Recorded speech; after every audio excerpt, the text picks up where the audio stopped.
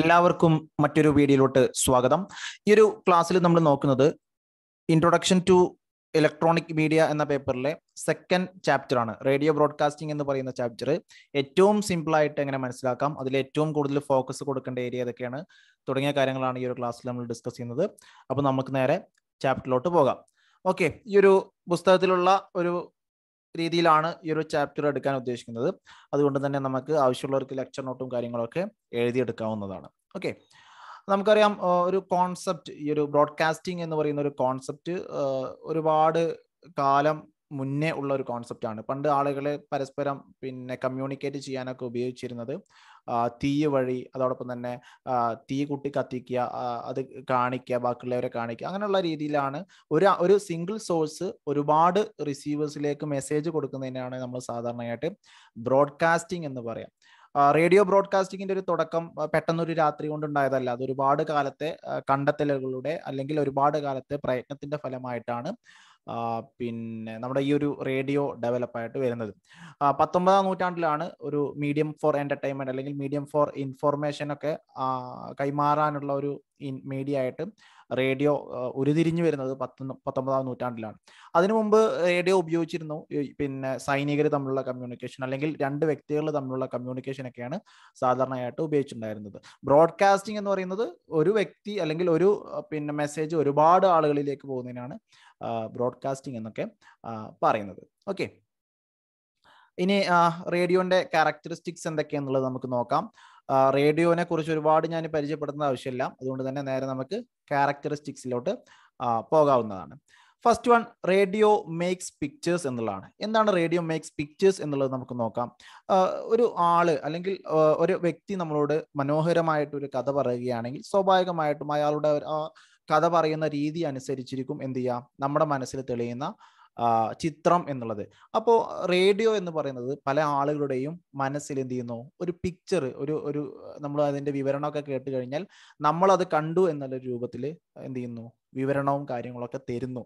അതാണ് radio makes pictures എന്നുള്ളത്. അതിന്റെ ഒരു ലാംഗ്വേജും സൈസ് കാര്യങ്ങളൊക്കെ എന്താണ്, അത് നമ്മുടെ മനസ്സിലേക്ക് കൊത്തിയിടുന്നു. ആ ഒരു സന്ദർഭം അല്ലെങ്കിൽ ആ ഒരു നിമിഷത്തെ നമ്മുടെ മനസ്സിലേക്ക് കൊത്തിയിടുന്നതാണ് റേഡിയോ ചെയ്യുന്നത് എന്നുള്ളതാണ് നമ്മൾ മനസ്സിലാക്കുന്നത്. അപ്പോൾ ഒരു ബ്ലൈൻഡ് മീഡിയ ആണ്, പക്ഷെ ഇമാജിനേഷൻ ഇങ്ങനെയായിരിക്കും അല്ലെങ്കിൽ ഈ രീതിയിലായിരിക്കും എന്നുള്ള കാര്യങ്ങളൊക്കെ നമ്മുടെ മനസ്സിലേക്ക് ഒരു കൃത്യമായിട്ടുള്ള ഒരു രൂപം എന്ത് ചെയ്യുന്നുണ്ട്, റേഡിയോ തരുന്നുണ്ട്. Next one, radio speaks to millions ആണ്. റേഡിയോ ഒരു one of the mass media ആണ്.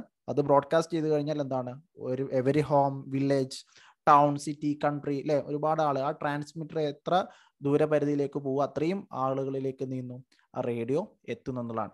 പിന്നെ radio speaks to the individual. ടെലിവിഷനെ പോലെയല്ല, റേഡിയോ എന്താണ്, മൈൻഡ്സ് ഓഫ് ലിസണേഴ്സ് ആണ്. അപ്പോൾ ആളുകളുടെ മനസ്സിനോടാണ് സംവദിക്കുന്നതെന്നാണ് പറയുന്നത്.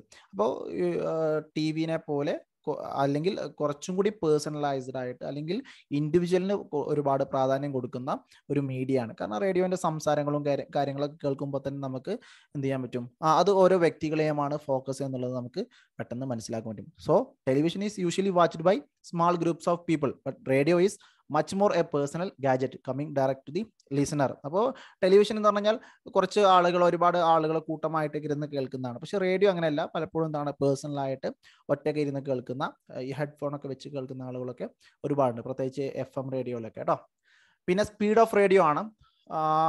ഈ ഒരു ന്യൂസ് പേപ്പറിൻ്റെ ഒരു കാലഘട്ടത്തിലാണ് റേഡിയോ കടന്നു വരുന്നത്. സ്വാഭാവികമായിട്ടും അന്നുള്ള ഏറ്റവും ടോപ്പ് ലെവലിൽ നിൽക്കുന്ന അല്ലെങ്കിൽ ഏറ്റവും സ്പീഡിൽ കാര്യങ്ങളൊക്കെ പറയുന്ന ഒരു മീഡിയം എന്ന് പറയുന്നത് റേഡിയോ തന്നെയാണ്. ഇന്നും ഇൻഫോർമേഷൻസ്, ഇന്ത്യ പോലുള്ള രാജ്യത്ത് ഇൻഫോർമേഷൻസ് പെട്ടെന്ന് ജനങ്ങളിലേക്ക് എത്തിക്കാൻ നമുക്ക് ഏറ്റവും കൂടുതൽ ഡിപ്പെൻഡ് ചെയ്യാൻ പറ്റുന്നത് റേഡിയോ തന്നെയാണ്. കാരണം ഇന്ത്യയിലെ ഒരുപാട് സംസ്ഥാനങ്ങളിൽ, ഒരുപാട് ഭാഗങ്ങളിൽ നിന്നും ഇലക്ട്രിസിറ്റി എത്താത്ത ഭാഗങ്ങളൊക്കെ ഉണ്ട് എന്നുള്ളത് നമുക്കറിയാം.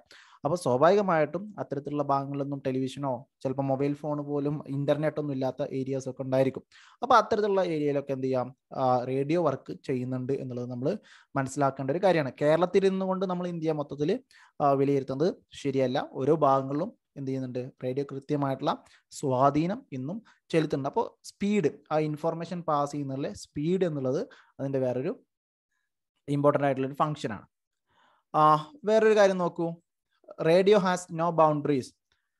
ബുക്സ്, മാഗസീൻസ് അതൊക്കെ വേണമെങ്കിൽ എന്താണ് നാഷണൽ ബോർഡേഴ്സിൽ വെച്ച് ഇപ്പോൾ ഇന്ത്യയിൽ പബ്ലിഷ് ചെയ്യുന്ന പുസ്തകം ഇവിടെ നേപ്പാളിൽ വിൽക്കാൻ പാടില്ല അല്ലെങ്കിൽ അവിടെ വിൽക്കാൻ പാടില്ല എന്നൊക്കെ പറയാം. പക്ഷേ ഇന്ത്യയിലൊരു റേഡിയോ ബ്രോഡ്കാസ്റ്റ് ചെയ്തത് സിഗ്നൽ അവിടെ വെച്ചിട്ട് ബ്ലോക്ക് ചെയ്യാനോ അത്തരത്തിലുള്ള കാര്യങ്ങളൊന്നുമില്ല. അപ്പോൾ ഒരു അതിർത്തികളില്ലാത്ത ഒരു സംവേദന ശേഷി എന്തിനുണ്ട്, റേഡിയോക്ക് ഉണ്ട് എന്നുള്ളതാണ് നമ്മൾ മനസ്സിലാക്കേണ്ട ഒരു കാര്യം.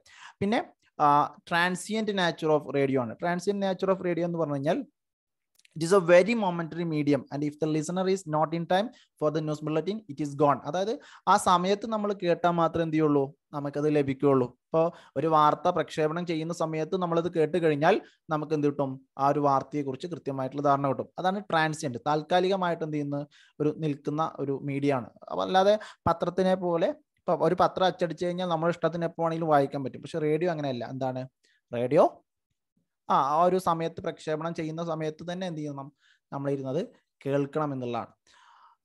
വേറൊന്ന് റേഡിയോ ഓൺ ഡിമാൻഡ് ആണ്. റേഡിയോ ഓൺ ഡിമാൻഡ് എന്ന് പറഞ്ഞാൽ കുറച്ചും കൂടി ഈ ഒരു ട്രാൻസിയന്റ് നാച്ചുറിനെ മറികടക്കാൻ, അതായത് ആളുകൾ ചിലപ്പോൾ എന്ത് ചെയ്യും, 6 മണിന്റെ വാർത്ത 6 മണിക്ക് തന്നെ കേൾക്കാൻ പറ്റുന്ന ആളുകൾക്ക് എന്ത് ചെയ്യാം, അവരുടെ സൗകര്യത്തിനൊത്ത് കേൾക്കാൻ പറ്റുന്ന ഒരു പിന്നെ ഫെസിലിറ്റി ഒക്കെ ഇന്ന് അവൈലബിൾ ആണ്. കാരണം ഇന്റർനെറ്റിൽ എന്ത് ചെയ്യാം, പഴയ എപ്പിസോഡോ അല്ലെങ്കിൽ പഴയ കാര്യങ്ങളൊക്കെ എടുത്ത് കേൾക്കാനുള്ള ഒരു ഫീച്ചർ ഇന്ന് അവൈലബിൾ ആണ്. പിന്നെ റേഡിയോ ആസ് ബാക്ക്ഗ്രൗണ്ട്, ഒരു ബാക്ക്ഗ്രൗണ്ട് മീഡിയ ആണ്. ഇപ്പോൾ ടെലിവിഷൻ ആണെങ്കിൽ അതിരുന്ന് ഇങ്ങനെ കാണണം. പക്ഷെ റേഡിയോ അങ്ങനെയല്ല. എന്താണ് റേഡിയോ, നമുക്കത് എവിടെയെങ്കിലും വെച്ചിട്ട് നമുക്ക് നമ്മുടെ ജോലികളും കാര്യങ്ങളൊക്കെ ചെയ്യാം. അതിനിടയ്ക്ക് എന്ത് ചെയ്യാം, റേഡിയോ കേൾക്കാം. പിന്നെ റേഡിയോ സെലക്റ്റീവ് ആണ്. സെലക്റ്റീവ് എന്ന് ഉദ്ദേശിക്കുന്നത് പ്രിന്റിൽ നമുക്കറിയാം ഒരുപാട് large number of news സ്റ്റോറീസും ആർട്ടിക്കിൾസും other ഫീച്ചേഴ്സും ഒക്കെ എന്താണ് വേറെ വേറെ പേജിലുണ്ടാവും അല്ലേ. റീഡർ എന്ത് ചെയ്യണം, അതിങ്ങനെ ചൂസ് ചെയ്ത് അല്ലെങ്കിൽ സ്കാൻ ചെയ്തൊക്കെ വേണം ഒരു ഇൻട്രസ്റ്റ് കണ്ടെത്താൻ. അപ്പോൾ പിന്നെ റേഡിയോയിൽ ഇതൊന്നും പോസിബിൾ അല്ല. റേഡിയോ എന്താണ്, റേഡിയോയിൽ സ്റ്റുഡിയോയിൽ എന്താണോ സെലക്ട് ചെയ്യുന്നത് എന്ത് ചെയ്യുന്നു, അത് ഡയറക്റ്റ് ജനങ്ങളിലേക്ക് എത്തുകയാണ് ചെയ്യുന്നത്. അപ്പോൾ കുറച്ചുകൂടി സെലക്റ്റീവ് ആണ്. അതായത് ആവശ്യമുള്ളത് മാത്രം കൊടുക്കുന്ന, ജനങ്ങൾക്ക് എന്താണോ ആവശ്യമുള്ളത് അത്തരത്തിലുള്ള വാർത്തകൾ മാത്രം കൊടുക്കുന്ന ഒരു മീഡിയമാണ് എന്നുള്ളതാണ് നമ്മൾ മനസ്സിലാക്കേണ്ട വേറെ കാര്യം. ഇനി വേറൊരു ഫെസിലിറ്റി എന്നാൽ പേഴ്സണാലിറ്റി ഓഫ് റേഡിയോ ആണ്. പേഴ്സണാലിറ്റി ഓഫ് റേഡിയോ എന്ന് പറഞ്ഞു കഴിഞ്ഞാൽ നമുക്കറിയാം അതിൻ്റെ ഒരു ഹ്യൂമൻ വോയിസ് അല്ലേ, the warmth, compassion, anchor, pain, laughter. A voice is capable of conveying much more than a news report. ഒരു ന്യൂസ് പേപ്പറിൽ വരുന്ന റിപ്പോർട്ടിനേക്കാൾ കുറച്ചും കൂടി ഒരു പേഴ്സണാലിറ്റി തോന്നിക്കുന്നത് ഒരാൾ വായിക്കുന്ന സമയത്ത്, അല്ലെങ്കിൽ ഒരാൾ ആ ഒരു വാർത്ത പറഞ്ഞ് കൺവേ ചെയ്യുന്ന സമയത്ത് സ്വാഭാവികമായിട്ടും എന്താണ് അതിൻ്റെ ഇഫക്റ്റ് കൂടുമെന്നുള്ളതാണ് നമ്മൾ മനസ്സിലാക്കേണ്ട ഒരു കാര്യം അല്ലേ. അപ്പോൾ കുറച്ചുകൂടി പേഴ്സണാലിറ്റി ഉണ്ട് എന്നുള്ളത് ഒരു വ്യക്തി എന്ന നിലക്ക് അല്ലെങ്കിൽ പിന്നെ വ്യക്തിയായിട്ട് പലപ്പോഴും റേഡിയോയെ പലരും അനുഭവിക്കുന്നുണ്ട്. പ്രത്യേകിച്ച് FM കാര്യങ്ങളൊക്കെ കേൾക്കുന്ന സമയത്ത് അറിയാം നമ്മളോട് തന്നെ സംസാരിക്കുന്ന പോലെ ഒരു കൂട്ടുകാരനെ പോലെയൊക്കെ പലരും കാണിക്കുന്നുണ്ട്. പിന്നെ ഒരു സിംപ്ലിസിറ്റി ഓഫ് റേഡിയോ ആണ്. സിംപ്ലിസിറ്റി ഓഫ് റേഡിയോ എന്ന് പറഞ്ഞാൽ ഇവിടെ ഒരു ഫോട്ടോ കൊടുത്തിട്ടുണ്ടല്ലോ, വളരെ എളുപ്പത്തിൽ നമുക്ക് ഉപയോഗിക്കാൻ പറ്റുന്ന, കൊണ്ടു നടക്കാൻ പറ്റുന്ന ചീപ്പായിട്ടുള്ള ഒരു മീഡിയ ആണ് റേഡിയോ എന്ന് പറഞ്ഞാൽ. അത് തന്നെയാണ് ഞാൻ നേരത്തെ പറഞ്ഞ കാര്യം തന്നെയാണ് നെക്സ്റ്റ് കൊടുത്തുള്ളത്. ലോ കോസ്റ്റ് ആണ് അല്ലേ, അതിൻ്റെ ഇലക്ട്രിസിറ്റി തന്നെ വേണമെന്നില്ല. സെൽസിൽ അല്ലേ, നമ്മുടെ ബാറ്ററിയിലൊക്കെ വർക്ക് ചെയ്യുന്ന റേഡിയോസ് ഒക്കെ ഇന്ന് അവൈലബിൾ ആണ്. അപ്പോൾ low cost, no literacy required, വിദ്യാഭ്യാസം ഒന്നും വേണ്ട അല്ലേ, അത് കേൾക്കുന്ന ഭാഷ അറിഞ്ഞാൽ മതി. ഇഷ്ടം പോലെ ഭാഷയിൽ ഇന്ന് ഇന്ത്യയിൽ റേഡിയോ ട്രാൻസ്മിഷൻ നടക്കുന്നുണ്ട്. അപ്പോൾ ആ ഭാഷ കൃത്യമായിട്ട് അറിഞ്ഞാൽ മതി, അല്ലാതെ വായിക്കാനും എഴുതാനൊന്നും അറിയണം എന്നില്ല. ടി വിയിൽ അങ്ങനെയല്ല, ടി വിയിൽ കൃത്യമായിട്ട് എന്ത് ചെയ്യണം, വായിക്കാനും എഴുതാനൊക്കെ അറിയേണ്ടതുണ്ട്. റേഡിയോ ടീച്ചേഴ്സ് എന്ന് പറഞ്ഞാൽ എഡ്യൂക്കേഷൻ നന്നായിട്ട് ആളുകളിലേക്ക് റേഡിയോ എത്തിക്കുന്നുണ്ട് എന്നുള്ളതാണ് വേറൊരു ഫീച്ചറായിട്ട് നമ്മൾ മനസ്സിലാക്കേണ്ടത്. പിന്നെ റേഡിയോ ഈസ് പോർട്ടബിൾ, എവിടെ വേണമെങ്കിലും കൊണ്ടുപോകാം, എങ്ങോട്ട് വേണമെങ്കിലും നമുക്കത് എടുത്ത് കൊണ്ടുപോകാൻ പറ്റുന്ന ഒരു അഡ്വാൻറ്റേജ് റേഡിയോക്ക് ഉണ്ട് എന്നുള്ളത് നമ്മൾ മനസ്സിലാക്കണം. ഇനി scope and limitation of radio ആണ്. സ്കോപ്പ്, എന്തൊക്കെ സാധ്യതകളാണ് റേഡിയോക്ക് ഉള്ളത് എന്നുള്ളത്. Radio broadcast can be highly target selective by station format. ഓരോ സ്റ്റേഷൻ പരിധിയിലുള്ള ആളുകൾക്ക് ആവശ്യമുള്ളത് എന്താണോ, അല്ലെങ്കിൽ ആ ഒരു ജനവിഭാഗത്തിന് ആവശ്യമുള്ളത് എന്താണോ അത് കൃത്യമായിട്ട് എന്ത് ചെയ്യാൻ പറ്റും, സെലക്റ്റീവായിട്ട് നമുക്ക് കൊടുക്കാൻ പറ്റും. ഓക്കെ, ഓരോ സ്റ്റേഷൻ, ഇപ്പം തൃശ്ശൂർ, എറണാകുളം, അല്ലെങ്കിൽ തൃശ്ശൂർ,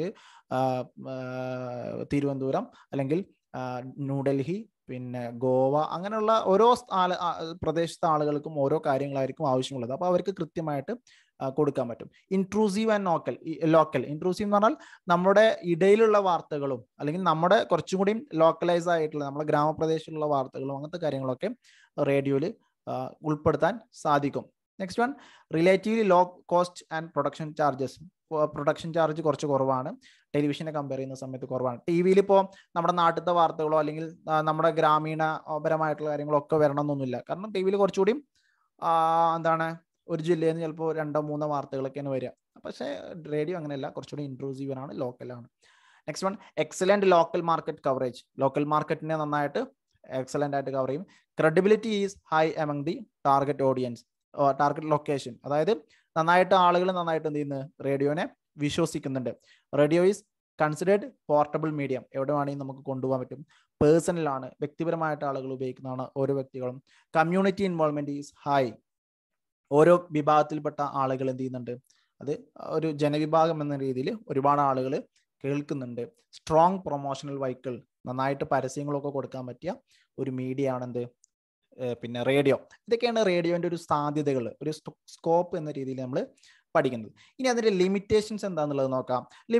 ഫസ്റ്റ് ലിമിറ്റേഷൻ എന്ന് പറഞ്ഞാൽ എന്താണ്, വിഷ്വൽസ് ഇല്ല. അതിലൊരു ഒരു ഒരു ഇമേജ് അല്ലെങ്കിൽ ഒരു ചിത്രം നമുക്ക് കാണാൻ സാധിക്കുന്നില്ല, ഇല്ല എന്നുള്ളത് ഫസ്റ്റ് ലിമിറ്റേഷൻ ആണ്. രണ്ടാമത് major investment to manage A radio station. ഒരു റേഡിയോ സ്റ്റേഷൻ ഉണ്ടാക്കിയെടുക്കാൻ അല്ലെങ്കിൽ അതിൻ്റെ ഒരു മാനേജ്മെന്റിന് എന്ത് ചെയ്യണം, നല്ലൊരു ഇൻവെസ്റ്റ്മെന്റ് ആവശ്യമാണ്. ഫ്രാക്ഷണലൈസ്ഡ് audience due to same format. എന്താണ്, ഒരേ തരത്തിലുള്ള അല്ലെങ്കിൽ പിന്നെ ഒരേ തരത്തിലുള്ള പിന്നെ ഓഡിയൻസ് ആയിരിക്കും ഇതിനുണ്ടായിരിക്കുക, അല്ലെ? വ്യത്യസ്തമായിട്ടുള്ള ഓഡിയൻസ് ഒന്നും ഉണ്ടാവില്ല, കാരണം ഒരേ ഫോർമാറ്റിലായിരിക്കും ഉണ്ടാവുക. Considered as A background medium ആയിട്ടാണ് ഇതിനെ കൺസിഡർ ചെയ്യുന്നത്. പാസീവ് ലിസണേഴ്സ്, എന്താണ്, റേഡിയോയിൽ വരുന്നതൊക്കെ കൃത്യമായിട്ട് ഫുള്ള് ഇരുന്ന് ശ്രദ്ധിച്ച് കേൾക്കുന്നില്ല. ബാക്ക്ഗ്രൗണ്ട് മീഡിയം ആയതുകൊണ്ട് തന്നെ റേഡിയോ അവിടെ ഇരുന്ന് സംസാരിക്കുന്നുണ്ടാവും, പറയുന്നുണ്ടാവും, നമ്മൾ നമ്മളുടെ ജോലികളൊക്കെ ചെയ്യുന്നുണ്ടാവും. ടി വിയുടെ പോലെ കൃത്യമായിട്ട് ഇരുന്ന് ശ്രദ്ധിക്കുക, അങ്ങനത്തെ കാര്യങ്ങളൊന്നും ഇതിലില്ല.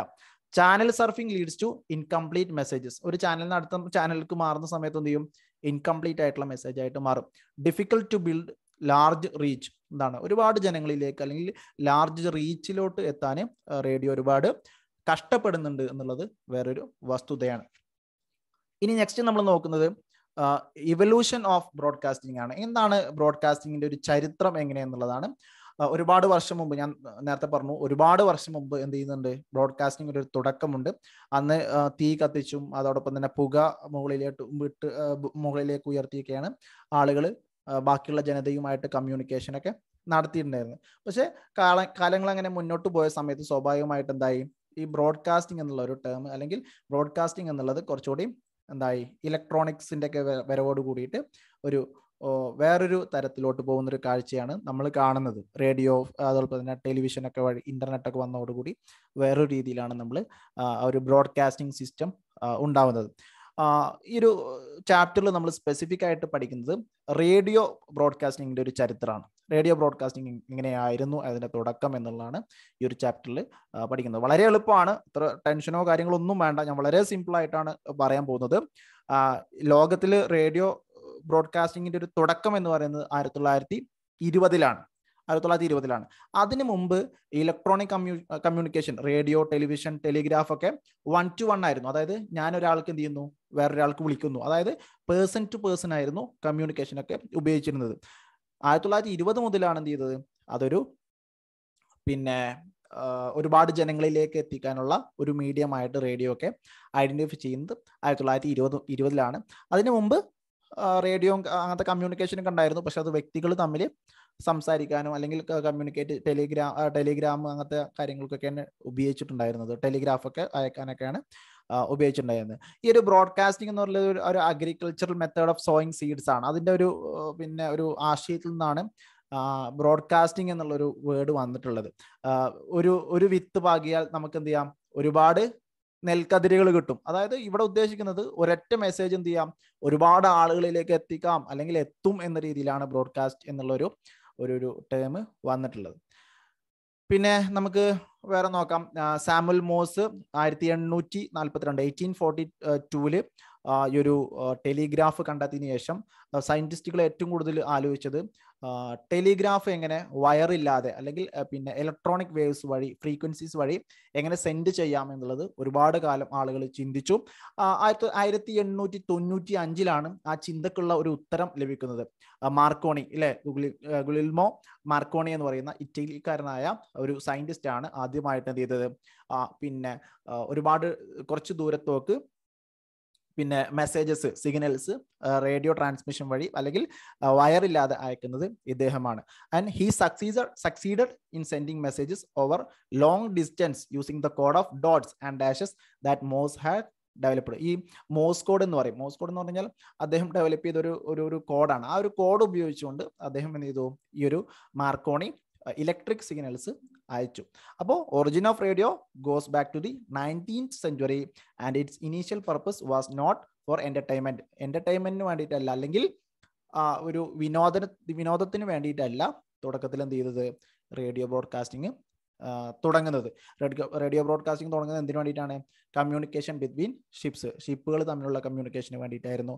പിന്നീട് 19th century 19ാം നൂറ്റാണ്ടിൽ റേഡിയോ എന്ത് ചെയ്തു, കുറച്ചും കൂടി ബ്രോഡ്കാസ്റ്റിംഗ് എന്നൊരു തലത്തിലോട്ട് വരുന്ന ഒരു കാഴ്ചയാണ് കാണുന്നത്. It started out with 2-way radios and then evolved in to the common radio we use now. അതായത് പണ്ട് ഒരു റേഡിയോ അല്ലെങ്കിൽ ഒരു സിഗ്നൽ എന്ത് ചെയ്യുന്നു, വേറൊരു റേഡിയോയിലോട്ട് അയക്കുന്നു, എന്നിട്ട് എന്ത് ചെയ്യുന്നു, ആ റേഡിയോ വഴി നമ്മൾ കേൾക്കുന്നു. ആ ഒരു സിസ്റ്റമാണ് ആദ്യം ഉണ്ടായിരുന്നത്. പിന്നീട് എന്തായി, പിന്നീട് ഒറ്റ ട്രാൻസ്മിറ്ററും ഒരുപാട് റിസീവേഴ്സും ഇന്ന് നമ്മൾ കാണുന്ന ഒരു സിസ്റ്റം ഉണ്ടായി. പിന്നെ ഓഡിയോ ബ്രോഡ്കാസ്റ്റിംഗ് എക്സ്പെരിമെന്റലി തുടങ്ങുന്നത് കുറച്ചും കൂടി സീരിയസ് ആയിട്ട് അത് തുടങ്ങുന്നത് 20ാം നൂറ്റാണ്ടിന്റെ തുടക്കകാലത്താണ്. 1920കളിൽ റേഡിയോ ബ്രോഡ്കാസ്റ്റിംഗ് എന്ന് പറയുന്നത് വീടുകളിലൊക്കെ എത്താൻ തുടങ്ങി. ആദ്യം തുടക്കത്തിലുണ്ടായിരുന്നത് AM ബാൻഡാണ്, പിന്നീട് FM ബാൻഡായി. AM എന്ന് പറഞ്ഞാൽ ആംപ്ലിറ്റ്യൂഡ് മോഡുലേഷൻ ആണ്, അതിൻ്റെ ഒരു ദൂരപരിധി ഒരുപാട് സ്ഥലത്തേക്ക്. FM എന്ന് പറഞ്ഞാൽ കുറച്ച് സ്ഥലത്തേക്ക് മാത്രമേ എന്ത് ചെയ്യാൻ പറ്റുള്ളൂ, ട്രാൻസ്മിഷൻ നടക്കുള്ളൂ. അതുകൊണ്ട് തന്നെ FM സ്റ്റേഷൻസ് ഒന്നും ഒരുപാട് ദൂരത്തേക്ക്, ഇപ്പോൾ വേറെ ഇപ്പോൾ കൊച്ചിയിലെ FM സ്റ്റേഷൻ ചിലപ്പോൾ പാലക്കാട് ജില്ലയിൽ കിട്ടില്ല. പക്ഷേ കൊച്ചിയിലുള്ള റേഡിയോ AM ആണെങ്കിൽ അതെന്ത് ചെയ്യും, പാലക്കാട് ജില്ലയിലൊക്കെ കിട്ടും. അപ്പോൾ AM എന്ന് പറഞ്ഞാൽ കൂടുതൽ ദൂരത്തേക്ക് സഞ്ചരിക്കുന്നതാണ് എന്നുള്ളത് മനസ്സിലാക്കാം. പിന്നീട് television broadcasting started experimentally in the 1920s and become wide spread after World War II. Television broadcasting തുടങ്ങുന്നത് 1920കളിലാണ്. സാറ്റലൈറ്റ് ബ്രോഡ്കാസ്റ്റിംഗ്, പിന്നെ ഈ ഒരു ഇൻഡസ്ട്രിയിൽ സാറ്റലൈറ്റ് ബ്രോഡ്കാസ്റ്റിംഗ് തുടങ്ങുന്നത് 1960കളിലാണ്. പിന്നീട് 1970കളിൽ കുറച്ചുകൂടി ഇൻഡസ്ട്രി ആയിട്ട് അല്ലെങ്കിൽ കുറച്ചുകൂടി വാണിജ്യവൽക്കരിച്ചിട്ട് ഈ ഒരു മേഖല ഡെവലപ്പായി എന്നുള്ളതാണ്. ഡയറക്റ്റ് ബ്രോഡ്കാസ്റ്റ് സാറ്റലൈറ്റ് ഒക്കെ ഉപയോഗിച്ചത് ഇതിൻ്റെ ബ്രോഡ്കാസ്റ്റ് തുടങ്ങുന്നത് 1980ലാണ്. അപ്പോൾ അതിനു മുമ്പ് എങ്ങനെയായിരുന്നു ട്രാൻസ്മിഷൻ നടന്നത് എന്ന് ചോദിച്ചു കഴിഞ്ഞാൽ ട്രാൻസ്മിറ്റർ ഉപയോഗിച്ചാണ്. അതായത് നമ്മുടെ ആൻറ്റിന, സിമ്പിളായിട്ട് മനസ്സിലാക്കാം, ഒരു സ്റ്റേഷനിൽ ഒരു ആൻറ്റി ഉണ്ടാവും, ആ ആൻറ്റിന ഉപയോഗിച്ചിട്ട് എന്ത് ചെയ്യുന്നു, ബ്രോഡ്കാസ്റ്റ് ചെയ്യുന്നു. പിന്നീട് 1980കളൊക്കെ ആ സമയത്തൊക്കെയാണ് സാറ്റലൈറ്റ് ഉപയോഗിച്ച്, ഉപഗ്രഹങ്ങൾ ഉപയോഗിച്ച് ബ്രോഡ്കാസ്റ്റിംഗ് തുടങ്ങുന്നത്. ഓക്കെ, പിന്നെ നമ്മൾ നോക്കുന്നത് മോഡേൺ ബ്രോഡ്കാസ്റ്റിങ്ങിനെ കുറിച്ചാണ്. സിമ്പിൾ റേഡിയോ മുതൽ ഇന്ന് ലക്ഷക്കണക്കിന് റേഡിയോ കാര്യങ്ങളൊക്കെ ആളുകളിലേക്ക് എത്താൻ തുടങ്ങി. പിന്നെ ഇന്ന് അതിന് ഡിസ്റ്റൻസും കാര്യങ്ങളൊക്കെ എന്താണ്, നമ്മൾ വിചാരിച്ചതിനേക്കാൾ വളർച്ച കൈവരിച്ച ഒരു മീഡിയമായിട്ട് റേഡിയോ മാറിയിട്ടുണ്ട് എന്നുള്ളതാണ് നമ്മൾ മനസ്സിലാക്കേണ്ട ഒരു കാര്യം. ഇന്ന് ഏറ്റവും കൂടുതൽ ആളുകൾ ആശ്രയിക്കുന്നത് ഡിജിറ്റൽ ട്രാൻസ്മിഷനാണ്. ആദ്യം ഉണ്ടായിരുന്നത് അനലോഗ് ട്രാൻസ്മിഷനാണ്, ഇന്ന് ഡിജിറ്റലാണ്. അനലോഗ് ഡിജിറ്റൽ അതിൻ്റെ ഡീറ്റെയിൽസിലോട്ടൊന്നും നിങ്ങൾ പോകേണ്ടതില്ല, അതൊന്നും എവിടെയും നിങ്ങളുടെ എക്സാമിൽ ചോദിക്കില്ല. ഞാനിപ്പോൾ അത് പറയാൻ നിന്നാൽ അത് ഒരുപാട് കാര്യങ്ങളായിട്ട് ഡീറ്റെയിൽ ആയിട്ട് അതിനെക്കുറിച്ച് തന്നെ ഞാൻ പറയേണ്ടി വരും. അപ്പോൾ തുടക്കകാലത്തിൽ ഉണ്ടായിരുന്നത് അനലോഗ് ബ്രോഡ്കാസ്റ്റിംഗ് ആണ്, പിന്നീട് എന്തായി അനലോഗ് സിഗ്നൽസ് ഉപയോഗിച്ചുള്ള ബ്രോഡ്കാസ്റ്റിംഗ് ആണ്. ഇന്നൊക്കെ ഡിജിറ്റൽ ട്രാൻസ്മിഷനാണ് നടക്കുന്നത്, അതാണ് നമ്മൾ മനസ്സിലാക്കേണ്ടത്. പിന്നെ മെത്തേഡ്സ് ഓഫ് ബ്രോഡ്കാസ്റ്റിംഗ് ജസ്റ്റ് ഒന്ന് വായിച്ചു നോക്കിയാൽ മതി. Telephone broadcasting, radio broadcasting, television broadcasting, cable radio broadcasting. അപ്പോൾ ടെലിഫോൺ ബ്രോഡ്കാസ്റ്റിംഗ് എന്ന് പറഞ്ഞാൽ ടെലിഫോൺ അല്ലെങ്കിൽ സബ്സ്ക്രിപ്ഷൻ പെയ്ഡ്, അതായത് ഈ ഒരു ബ്രോഡ്കാസ്റ്റിംഗ് ഇത്ര സംഖ്യ മേടിച്ചിട്ട് എന്ത് ചെയ്യുന്നു, ഒരു മാസം ഇത്ര സംഖ്യ മേടിച്ചിട്ടുള്ള ബ്രോഡ്കാസ്റ്റിംഗ് സിസ്റ്റം. പിന്നെ റേഡിയോ ബ്രോഡ്കാസ്റ്റിംഗ് എന്ന് പറഞ്ഞാൽ പിന്നെ നമുക്കറിയാം ആൻറ്റിനൊക്കെ ഉപയോഗിച്ചു പോകുന്ന പിന്നെ അത്തരത്തിലുള്ള ട്രാൻസ്മിഷൻ. ടെലിവിഷൻ ബ്രോഡ്കാസ്റ്റിംഗ് എന്ന് പറഞ്ഞാൽ ടെലിവിഷന് വേണ്ടിയിട്ടുള്ള 1925-ലാണ്. പിന്നെ 1930-ലൊക്കെയാണ് അത് ലോകത്തിൽ ഒന്നുകൂടി പിന്നെ പോപ്പുലറൈസ് ആവുന്നത്. കേബിൾ റേഡിയോ ഒക്കെ, കേബിൾ ടെലിവിഷനൊക്കെ നമുക്കറിയാവുന്നതാണ്. വീട്ടിലേക്ക് വയറ് വഴി എന്ത് ചെയ്യുന്നു, റേഡിയോ അതോടൊപ്പം തന്നെ ടെലിവിഷൻ സിഗ്നൽസ് ഒക്കെ എത്തുന്നു. ഓക്കെ, ഇനി ഡയറക്റ്റ് സാറ്റലൈറ്റ്, ഇതൊക്കെ ഓരോ ടൈപ്പ് ഓഫ് ബ്രോഡ്കാസ്റ്റിംഗ്. അതോ ഡയറക്റ്റ് സാറ്റലൈറ്റ് 1974. പിന്നെ വെബ് കാസ്റ്റിംഗ്, ഇന്ന് ഏറ്റവും പുതിയതായിട്ടുള്ളതാണ് വെബ് കാസ്റ്റിംഗ്. അല്ലെങ്കിൽ പിന്നെ ഓഡിയോ റേഡിയോ ഒക്കെ എന്ത് ചെയ്യുന്നു, ഓഡിയോ അല്ലെങ്കിൽ വീഡിയോ ഒക്കെ ഓൺലൈനായിട്ട് ഇൻ്റർനെറ്റ് വഴിയൊക്കെ ട്രാൻസ്മിഷൻ നടത്തുന്നു.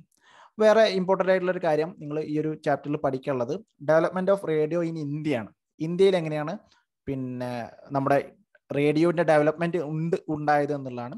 ഇത് വളരെ എളുപ്പമാണ്. നിങ്ങൾ ലെക്ചർ നോട്ട് എഴുതുന്നവർ അതൊന്ന് പോയിന്റ് വൈസ് എഴുതിക്കോളൂ. ഞാൻ ഈ പറയുന്ന കാര്യങ്ങൾ മാത്രം പഠിച്ചാൽ മതി.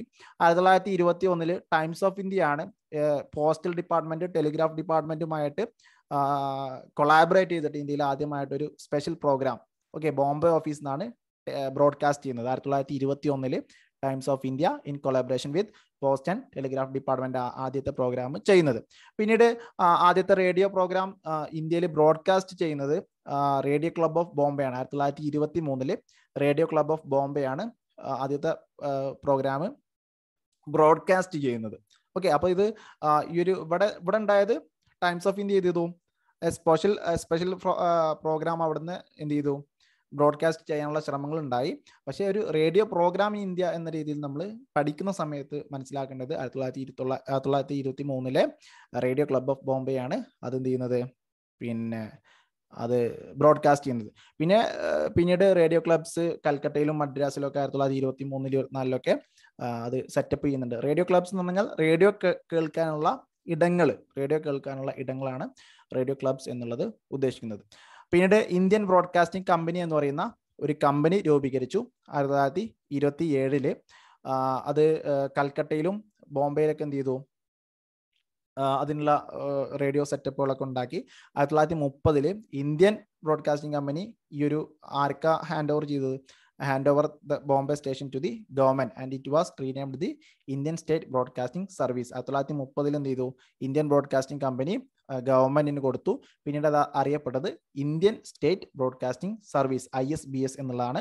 പിന്നീട് 1936 അതിന്റെ പേര് മാറ്റിയിട്ട് ഓൾ ഇന്ത്യ റേഡിയോ എന്ന പേര് കൊണ്ടുവരുന്നത് ആ ഒരു കാലഘട്ടത്തിലാണ്. പിന്നെ ആ ഒരു കാലഘട്ടത്തിലാണ് ട്രാൻസിസ്റ്റർ കണ്ടെത്തുന്നത്. അതായത് ട്രാൻസ്മിഷന് കുറച്ചും കൂടി ബ്രോഡ്കാസ്റ്റിംഗ് കുറച്ചുകൂടി എളുപ്പമാക്കുന്ന ട്രാൻസിസ്റ്ററിന്റെ ഒരു കണ്ടെത്തലൊക്കെ രണ്ടാം ലോക മഹായുദ്ധത്തിന്റെ തുടക്കത്തിലാണ്. ആ ഒരു ഇൻവെൻഷൻ കുറച്ചുകൂടി റേഡിയോനെ പോപ്പുലറൈസ് ചെയ്യുന്നതിൽ വലിയ റോള് വഹിച്ചു എന്നുള്ളതാണ് നമ്മൾ മനസ്സിലാക്കേണ്ട ഒരു കാര്യം. Short wave transmission, media wave transmission എന്നൊക്കെ പറയുന്ന തരത്തിലുള്ള ട്രാൻസ്മിഷൻസ് ഒക്കെ ഉണ്ട്. അതൊക്കെ ജസ്റ്റ് ഒന്ന് ആ രീതിയിൽ തന്നെ പഠിച്ചു. അതിന്റെ ഡീറ്റെയിൽസിലോട്ടൊന്നും നിങ്ങൾ പോകേണ്ടതില്ല. Short wave transmission began in India 1938. It was soon followed by the launching of external service division of AIR in all India radio in 1939. Short wave transmission എന്ന് പറഞ്ഞാൽ ഒരുപാട് ദൂരത്തേക്ക്, അതായത് ഇന്റർനാഷണൽ ബോർഡേഴ്സിലോട്ടൊക്കെ നമുക്ക് ട്രാൻസ്മിഷൻ ചെയ്യാനുള്ള ഒരു സാധ്യത, അതാണ് ഷോർട്ട് വേവ് ട്രാൻസ്മിഷൻ. അങ്ങനെ മനസ്സിലാക്കി വെച്ചാൽ മതി. പിന്നെ സ്വാതന്ത്ര്യത്തിന് ശേഷം എങ്ങനെയായിരുന്നു റേഡിയോ എന്നുള്ളതാണ് ഇനി നമ്മൾ മനസ്സിലാക്കേണ്ടത്. സ്വാതന്ത്ര്യം കിട്ടുന്ന സമയത്ത് ആകെ ഇന്ത്യയിൽ ഉണ്ടായിരുന്നത് 6 റേഡിയോ സ്റ്റേഷനാണ്. ഡൽഹി, ബോംബെ, കൽക്കട്ട, മദ്രാസ്, ലക്നൗ, തിരുച്ചിറപ്പള്ളി, ഈ 6 സ്റ്റേഷൻസ് ആണ് ഇന്ത്യയിൽ ഉണ്ടായിരുന്നത്. 18 ട്രാൻസ്മിറ്റേഴ്സ് ആണ് ഉണ്ടായിരുന്നത്. ഈ 18 6 മീഡിയം വേവ് ട്രാൻസ്മിറ്ററും ബാക്കിയുള്ളത് ഷോർട്ട് വേവ് ട്രാൻസ്മിറ്റർ ആണ്. പിന്നീട് പ്രിൻസിലി നാട്ടുരാജ്യങ്ങളൊക്കെ ഇന്ത്യയിലേക്ക് ചേർന്ന സമയത്ത്, ഇന്ത്യയുടെ ഭാഗമായ സമയത്ത് ലോ പവർ സ്റ്റേഷൻസ് ഒക്കെ എന്ത് ചെയ്തു, രൂപീകരിച്ചു. മൈസൂരും തിരുവനന്തപുരത്ത്, ഹൈദരാബാദ്, ഔറംഗാബാദ്, ബറോഡ, അതൊക്കെ എന്ത് ചെയ്തു, അവിടെ ഉണ്ടായിരുന്ന ലോ പവർ റേഡിയോ സ്റ്റേഷൻസ് ഒക്കെ ഓൾ ഇന്ത്യ റേഡിയോന്റെ ഭാഗമാക്കി. പിന്നീട് എന്തായി, അതൊരു നെറ്റ്വർക്കിന്റെ 1950 ഓൾ ഇന്ത്യ നെറ്റ്വർക്കിന്റെ ഭാഗമായിട്ട് മാറുന്ന ഒരു കാഴ്ചയാണ് നമ്മൾ കാണുന്നത്. ഈ സ്വാതന്ത്ര്യം കിട്ടുന്ന സമയത്ത് ടാർഗറ്റ് ഓഡിയൻസ് എന്ന് പറയുന്നത് അർബൻ ലിസണേഴ്സ് ആണ്. അതായത് നഗരത്തിൽ ജീവിച്ചിരുന്ന ആളുകളാണ് ഈ ഒരു റേഡിയോന്റെ ടാർഗറ്റ് ഓഡിയൻസ് ആയിട്ട് ഉണ്ടായിരുന്നത്. ഏകദേശം 2,75,000 റിസീവിംഗ് സെറ്റ്സ് ആണ്, അതായത് റേഡിയോ ആണ് ഇന്ത്യയിൽ സ്വാതന്ത്ര്യത്തിൻ്റെ സമയത്ത് ഉണ്ടായിരുന്നത്. നമുക്കറിയാം അന്ന് റേഡിയോ ഉപയോഗിക്കുന്ന ആളുകൾക്കൊക്കെ ലൈസൻസ് നിർബന്ധമായിരുന്നു. Radio licence നിർബന്ധമായിരുന്നു.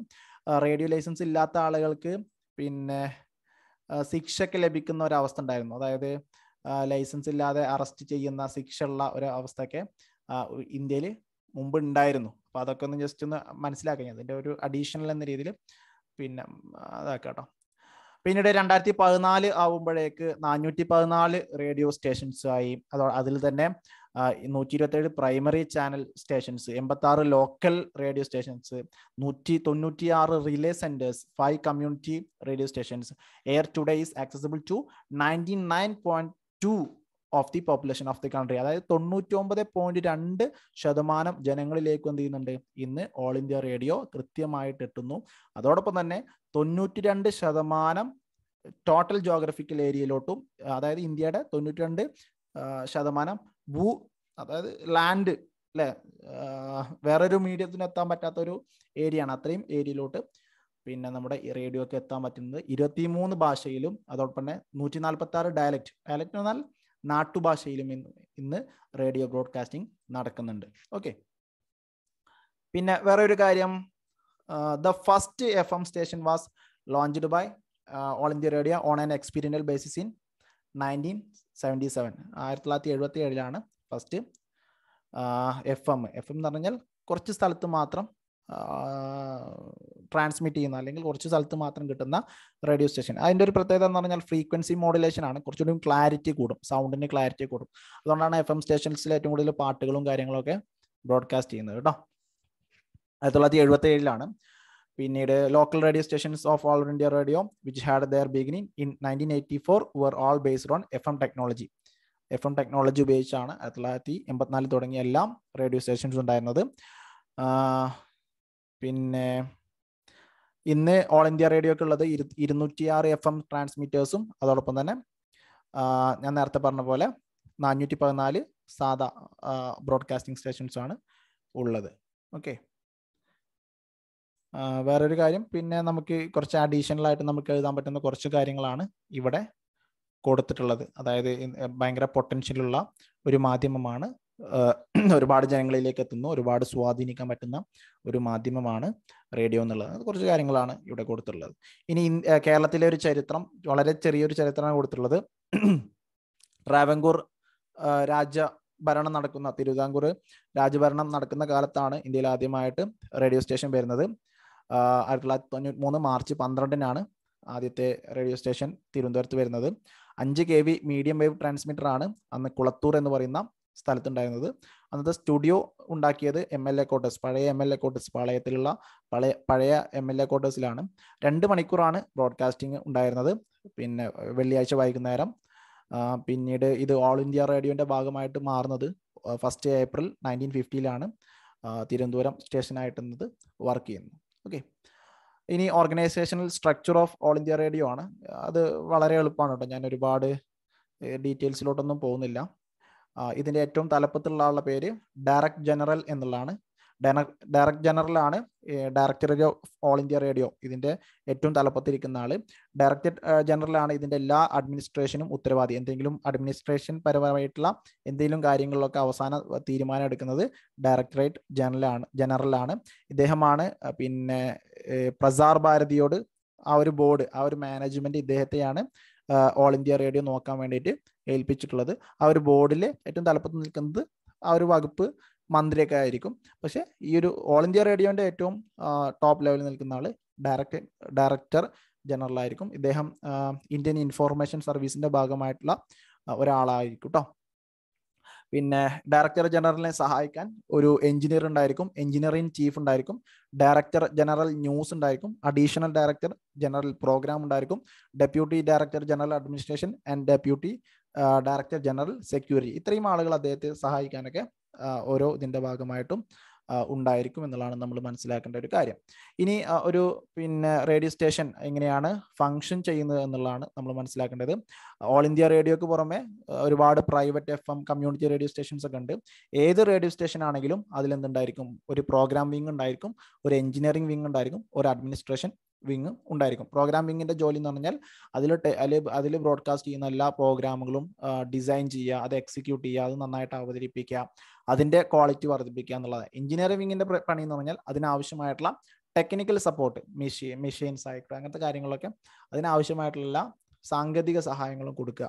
അഡ്മിനിസ്ട്രേഷൻ എന്ന് പറഞ്ഞാൽ കംപ്ലീറ്റ് എന്ത് ചെയ്യുന്നു, അതിനെ ഒന്ന് ഹ്യൂമൻ റിസോഴ്സിനൊക്കെ കൺട്രോൾ ചെയ്ത് മുന്നോട്ട് പോവുകയാണ് ചെയ്യുന്നത്. ഇനി administration department looks into human resources, public relation, accounts and business area ഞാൻ നേരത്തെ പറഞ്ഞില്ലേ. ഇനി ടൈപ്സ് ഓഫ് റേഡിയോ സ്റ്റേഷൻസ് ആണ്. ഒന്ന് ആംപ്ലിറ്റ്യൂഡ് മോഡുലേഷൻ, രണ്ടാമത് ഫ്രീക്വൻസി മോഡുലേഷൻ. ആംപ്ലിറ്റ്യൂഡ് മോഡുലേഷൻ എന്ന് പറഞ്ഞു കഴിഞ്ഞാൽ അത് ഒരുപാട് ദൂരത്തോട്ട് ട്രാൻസ്മിറ്റ് ചെയ്യാൻ പറ്റുന്ന ഒരു ടെക്നോളജിയാണ്. ഓക്കെ, ഫസ്റ്റ് മെത്തേഡാണ്, ഇന്നും ലോകത്തിലെ ഏറ്റവും കൂടുതൽ ആളുകൾ ഉപയോഗിക്കുന്ന ഒരു മെത്തേഡ് തന്നെയാണ്. ആൾസോ പിന്നെ ലോങ് 50 വർഷം മുമ്പ് 1920 തുടങ്ങുന്ന സമയത്ത് ആംപ്ലിറ്റ്യൂഡ് മോഡുലേഷനാണ്, അല്ലെങ്കിൽ അതിൻ്റെ ഒരു സുവർണ കാലഘട്ടം എന്നൊക്കെയാണ് അറിയപ്പെടുത്തിരുന്നത്. കാരണം ഒരുപാട് ദൂരത്തേക്ക് എന്ത് ചെയ്യാം, അത് കൃത്യമായിട്ട് ട്രാൻസ്മിറ്റ് ചെയ്യാൻ പറ്റുന്ന ഒരു കാര്യമാണ്.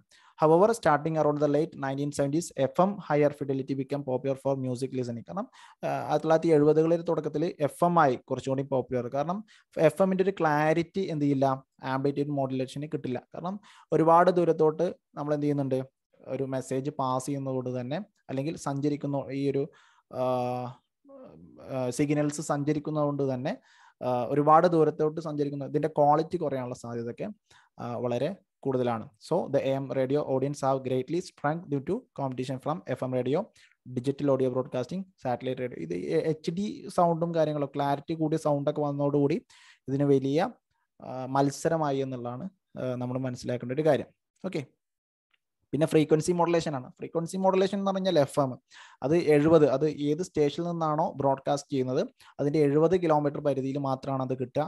ക്രിസ്റ്റൽ ക്ലിയർ ആയിട്ടുള്ള നല്ല ക്ലിയർ വോയിസും കാര്യങ്ങളൊക്കെയാണ് അതിൻ്റെ ഭാഗമായിട്ടുണ്ടാവുക. ആദ്യമായിട്ട് 1977 പിന്നെ FM റേഡിയോ ഇന്ത്യയിൽ അവതരിപ്പിക്കുന്നത്. പക്ഷെ അത് 1992 അത് പോപ്പുലറൈസ് ആവുന്നത്. ഇന്ന് 105 FM ട്രാൻസ്മിറ്റേഴ്സ് ഇന്ത്യയിലുണ്ട്. കൊച്ചി, ദേവികുളം, കണ്ണൂർ സ്റ്റേഷൻസൊക്കെ ഇതിൻ്റെ ഭാഗമാണ്. ഗവൺമെൻറ് ഓഫ് ഇന്ത്യ പ്രൈവറ്റ് കമ്പനികൾക്ക് പിന്നെ FM റേഡിയോ സ്റ്റേഷൻസ് ഒക്കെ തുടങ്ങാൻ അനുമതി ലഭിച്ചിട്ടുണ്ട്. അതിൻ്റെ ഭാഗമായിട്ടാണ് radio mango, red FM, club FM ഒക്കെ കേരളത്തിൽ വന്നിട്ടുള്ളത്.